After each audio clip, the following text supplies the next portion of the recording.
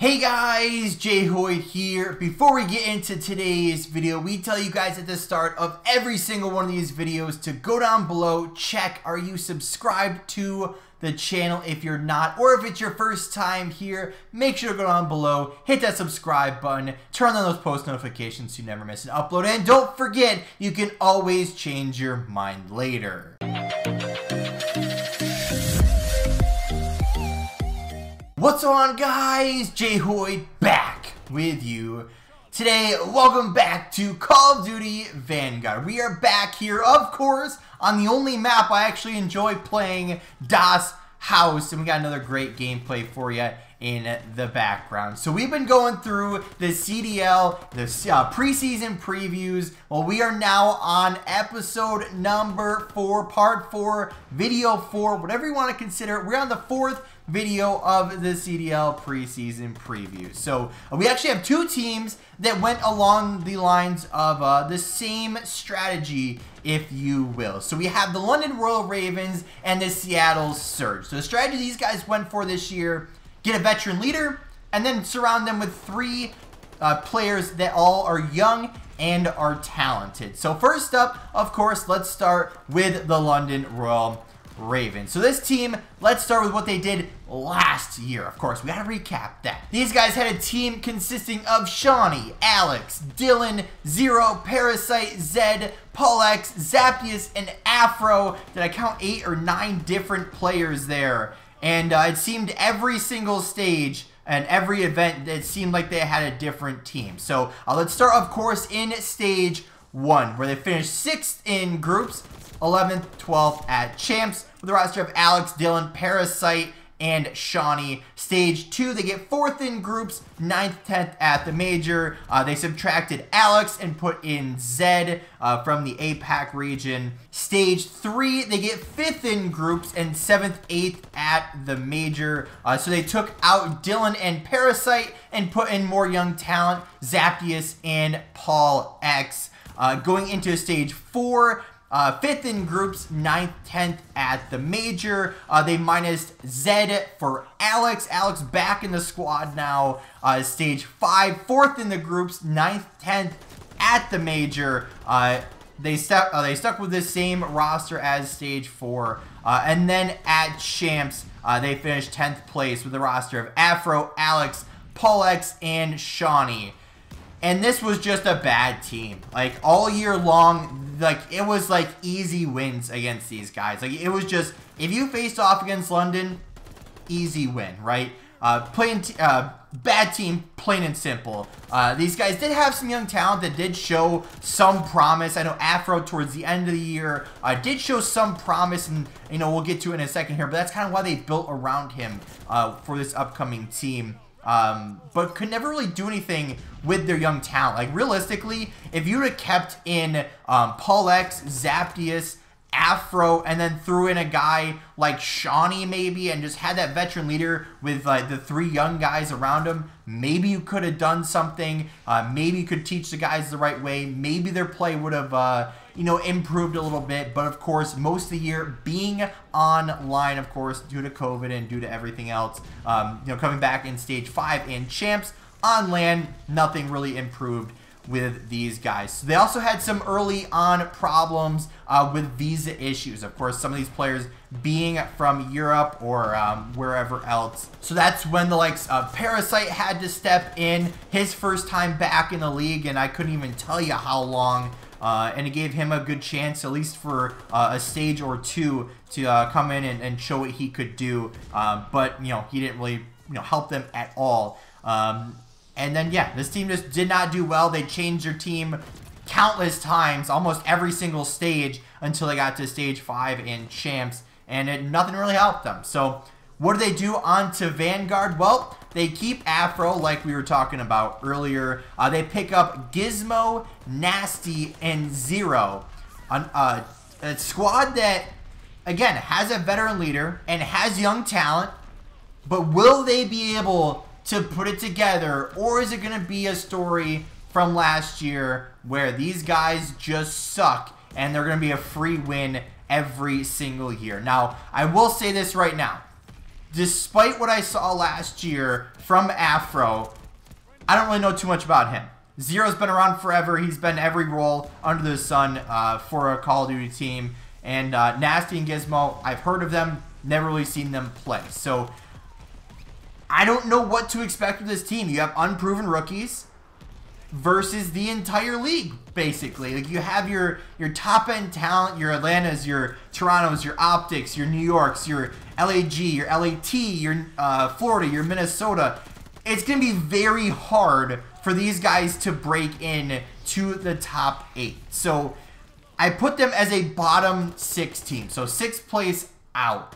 Now, I don't remember who it was, but someone said this was the best London team we've ever seen coming into this year on paper. Kind of had a similar team to this with young talent and a veteran rookie, or a veteran player last year, with the likes of Shawnee, with Paul X, Alex, Afro, Zaptius was in there for a while. So I don't know how this team's going to work. I really don't. But prediction, bottom 6 team. I'd probably put them bottom 4, probably 8 through 10. I think there's a couple other teams that will do worse than them.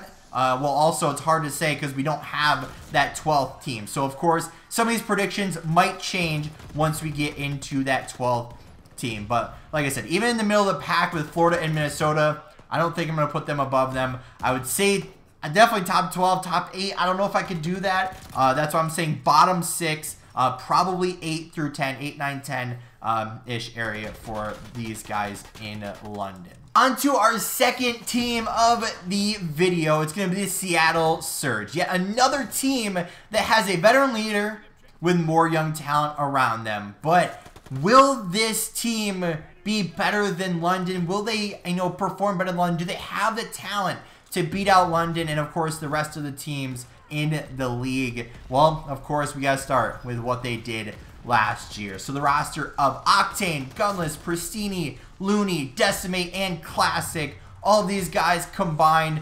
over the course of the year. Stage 1, they were 5th in groups, 11th, 12th at the major. Stage 2, 4th in groups, 7th, 8th at the major. Stage 3, 6th in groups, 11th, 12th at the major. Stage 4, 6th in groups, 7th, 8th at the major. Stage 5, 5th in groups, 5th, 6th at the major.